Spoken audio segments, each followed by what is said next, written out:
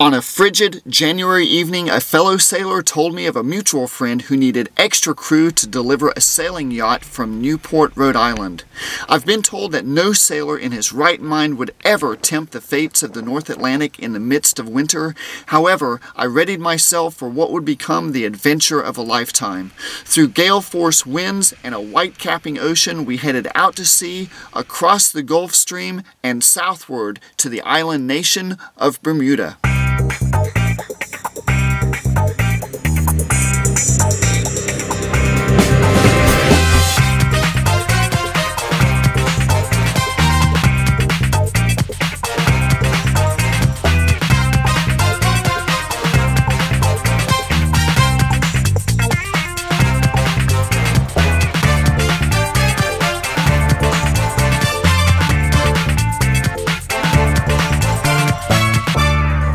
Rhode Island winters are known to be bone-chilling. I arrived in Newport with the mercury hovering around 10 degrees Fahrenheit. The harbor was encrusted with a thin sheen of ice, but the wind was still and the sun shined brightly.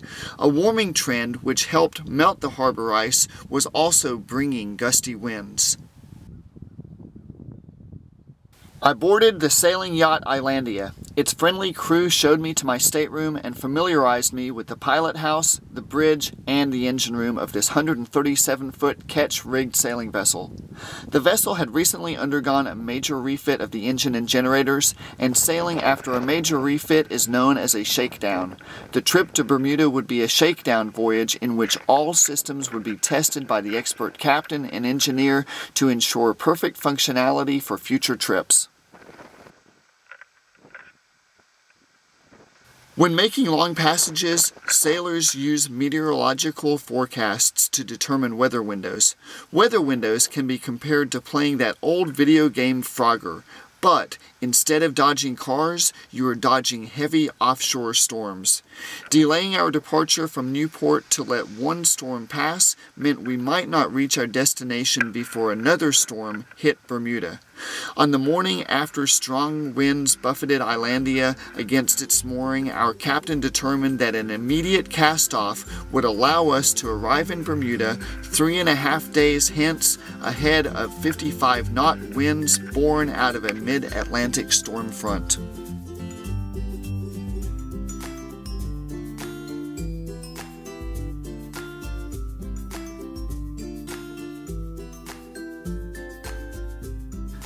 Sunset at mid-ocean was beautiful, but it foretold the ominous nature of the coming storms.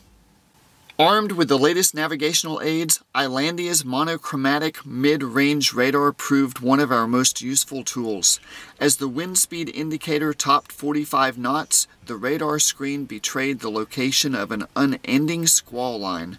Storm after storm approached from starboard, and as soon as the ferocity of one weather cell passed, another intensely bright green grouping of pixels engulfed the bridge in a glow of ominous green ambient light. The nighttime squalls passed without significant incident, and the morning's updating of the ship's logbooks reflected the severity of the storms. Though our seas remained in what is known in seamen's terms as a confused state, the sunrise skies were clear and our course held true toward Bermuda.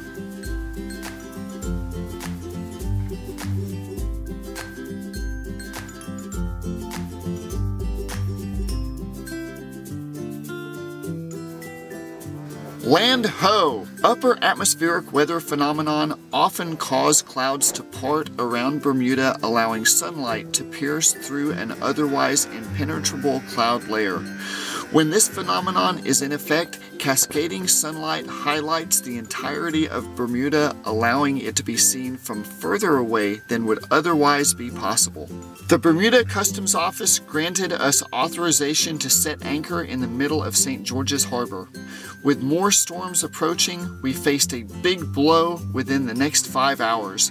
A 750-pound anchor secured fast to the strong holding seabed by 450 feet of road allowed our vessel to swing in a wide semicircle arc as shifting 55-knot winds blew across the harbor. Excited with the prospects of exploring Bermuda's cemeteries, I made my way to Dawes Bay across Grenadier Lane from my first cemetery. In the 1880s, pioneers of Bermuda experienced a yellow fever epidemic. This military cemetery contains many sailors who were stricken by yellow fever and suffered terribly through their final days. 2 miles from this military cemetery lies Nonsuch Island, which served as a yellow fever quarantine hospital.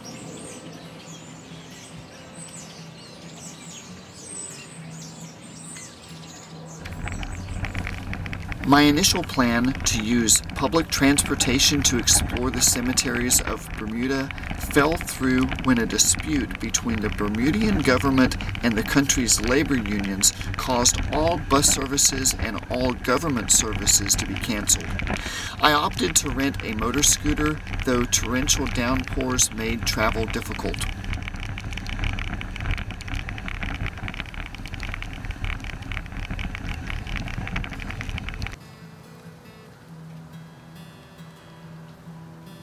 Devonshire Parish was named after the first Earl of Devonshire, William Cavendish. The old Devonshire Church Cemetery sits just off Middle Road, roughly equidistant from the North Shore and the South Shore. This is a hilly cemetery, though its steep grades are well groomed and maintained by parishioners of the 2 chapels located amongst the burial plots.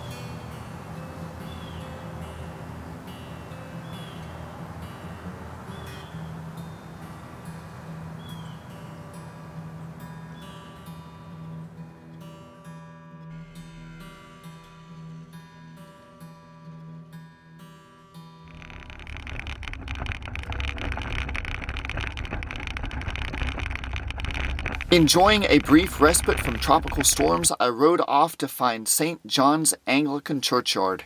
St. John's Anglican Church of Pembroke Parish is huddled between sports complexes and finely maintained homes. This area seems like a dynamic community which enjoys local sports such as netball, softball, and tennis. They take great pride in their school system, and that pride shows in the respect they show for their parish graveyard. Amongst the neat rows of grave plots lie departed scholars, businessmen, and sailors.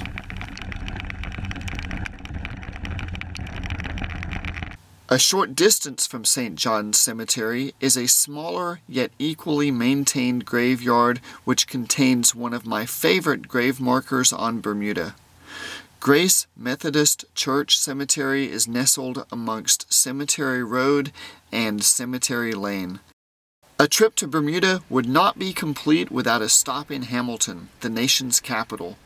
During my trip, political strife was gripping the people of Bermuda, and a social uprising was occurring in Hamilton as well as the rest of the nation. Cold and wet from a day full of exploration in the rain, I made quick headway back to St. George's Harbor. Bermuda is wholly beautiful with its low cliffs and rugged coastline. I passed St. Mark's with its 102-foot steeple, Marsden Cemetery near Bermuda's famous pink beaches, and I even popped onto Church Folly Lane to view the unfinished church begun in the 1800s. My planned departure from Bermuda was delayed 1 full day because of the government shutdown and my unorthodox entry into the country. On my flight back to the United States, I peered out my window with eagle's eyes. With each break in the clouds, I scanned the ocean below in a vain attempt to spot sailing vessels on the ocean's surface. Soon enough, the U.S. coastline came into view, and before long the cold U.S. winter was before me, and I was once again exploring the snow-covered cemeteries of home. Travel often fills me with an additional wanderlust, and one great adventure necessitates another. But flights leave daily, and with great anticipation, I look forward to my next cemetery expedition.